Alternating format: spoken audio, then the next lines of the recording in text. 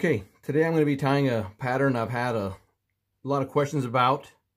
It's a Baetis pattern, the Gill Baetis. You may have seen me post it on Instagram.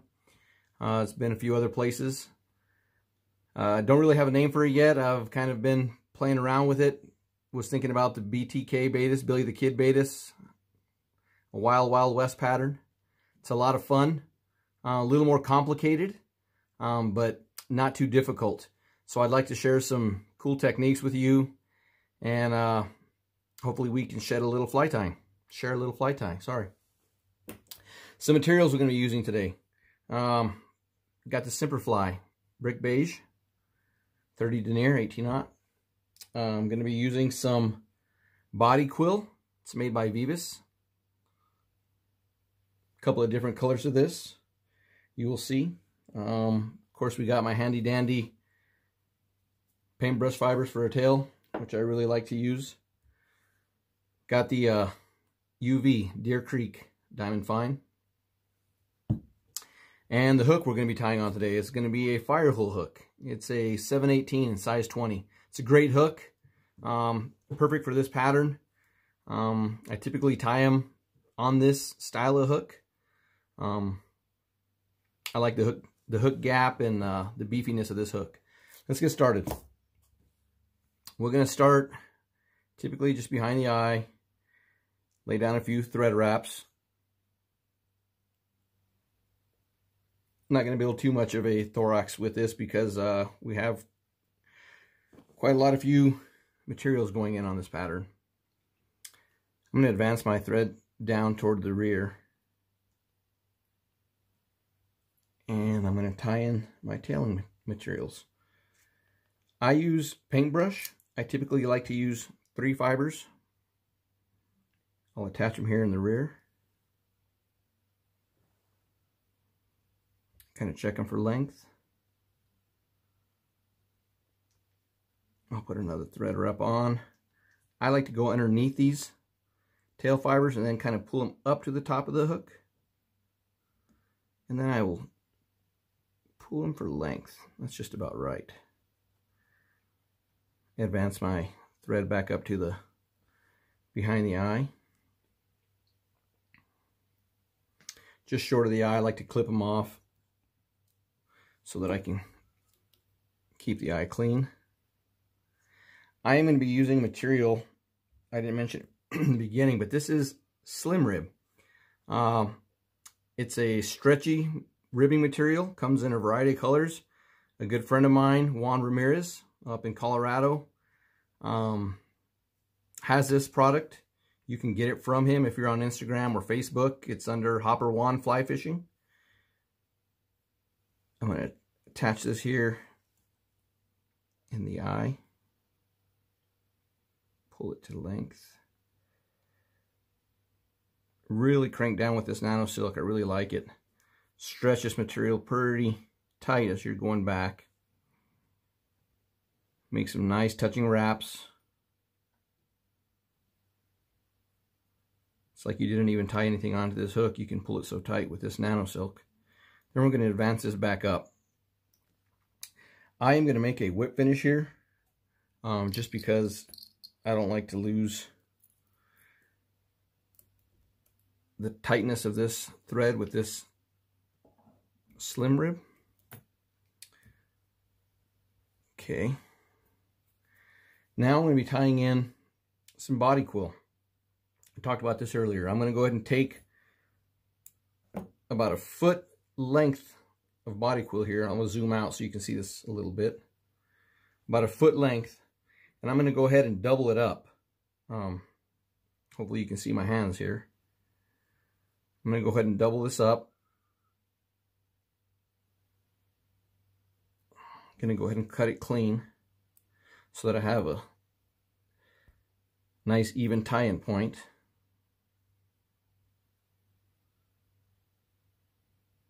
I'm going to redo that.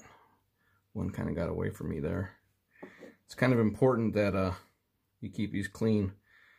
My hands are a little rough today.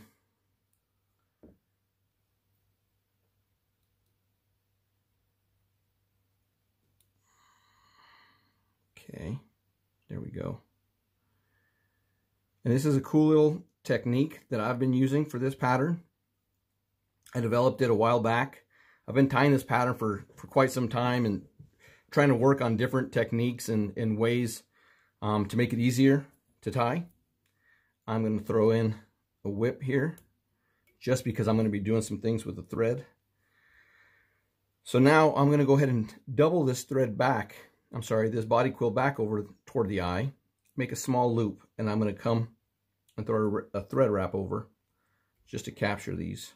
Let me do that again.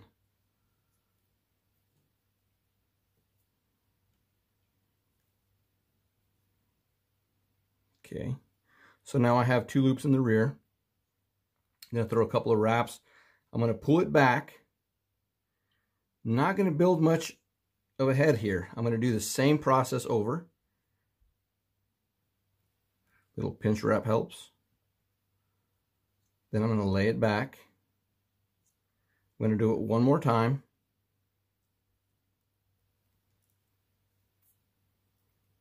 And I'm going to lay it back. So I made 3 continuous loops back, which is 6 total loops, and 1 last one, this last one here. I'm going to crank this down. I'm going to put a whip finish in it so that I don't lose my work.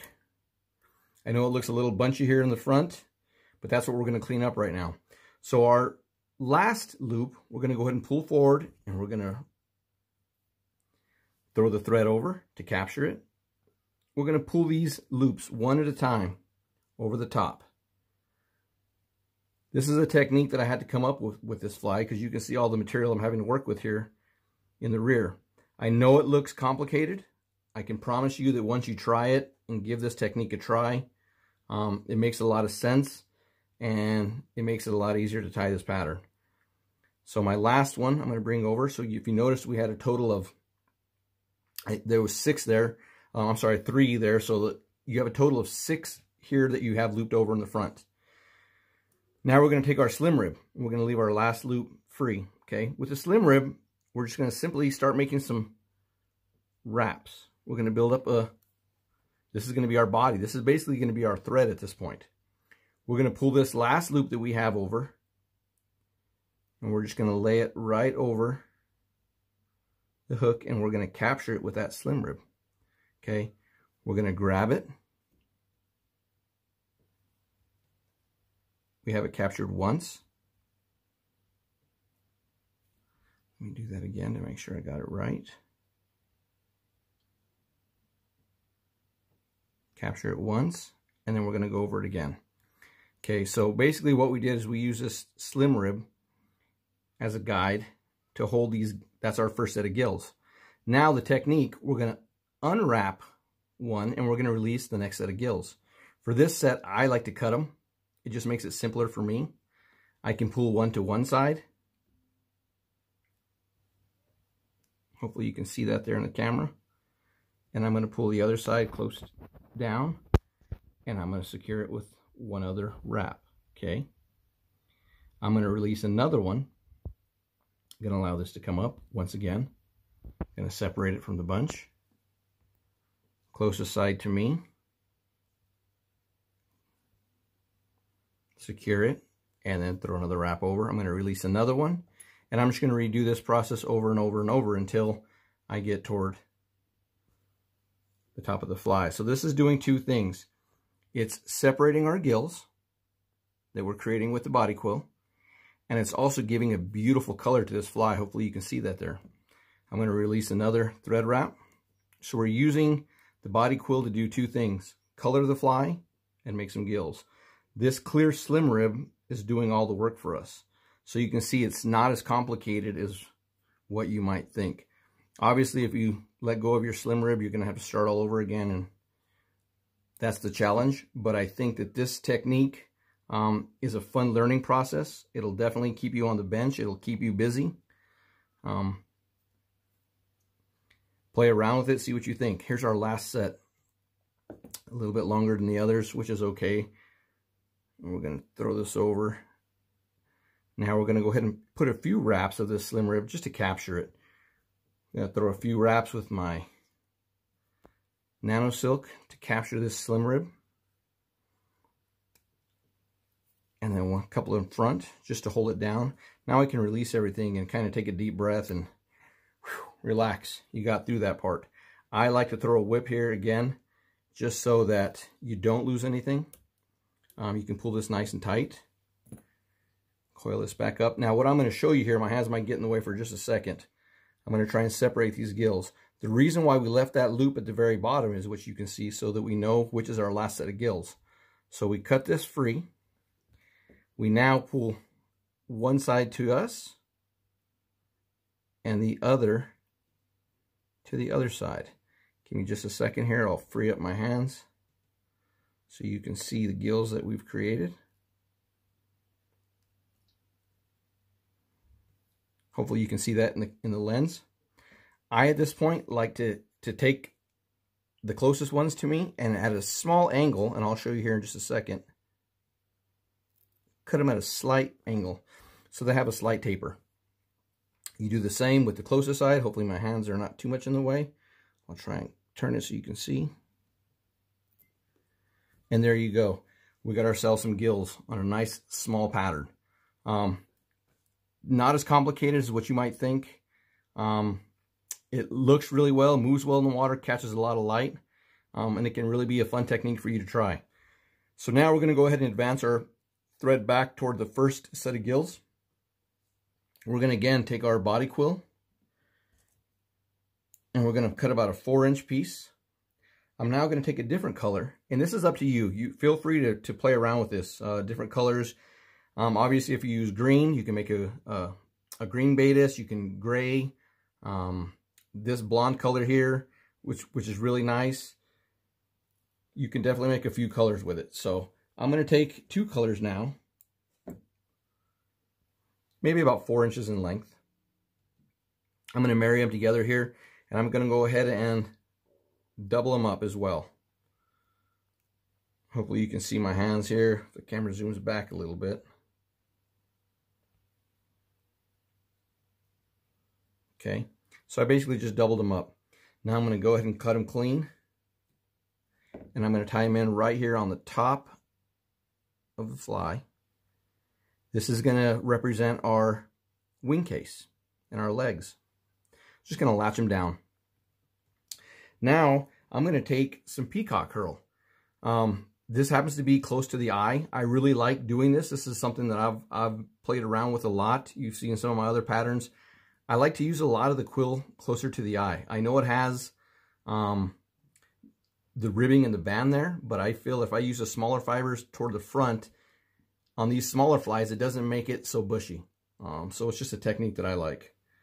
I'll take these in here. I'm going to typically cut back about 1.5 inches, 2 inches. Tie them on the top. Now going to rib these, and you can notice that I have the ribbing toward the rear. Going to advance these forward. These are dyed bluing olive. You can buy them in a variety of colors, or you can dye them yourself. And attach those there. And I'm going to go ahead and just break these off. Okay, so now I'm going to bring my wing case over. I'm going to preen these fibers back just a little bit. I'm going to bring that wing case over. I'm going to tie it with one turn on the bottom. I'm now going to separate these, and I'm going to use one color for each side. So I have a dark and a light, and a dark and a light. And I'm just going to capture those on the sides. I'm now going to whip finish this fly. I like to put a whip right here in the front. Hopefully you notice that. What that allows me to do is with this nanosilk, I can now pull it back firm, and I can really make a nice clean eye. It's a technique that I've played around with. My son and I kind of do this on our flies. Makes it for a nice clean tie. I'm going to get a marker. I'm going to get a Sharpie here. I'm going to separate these legs.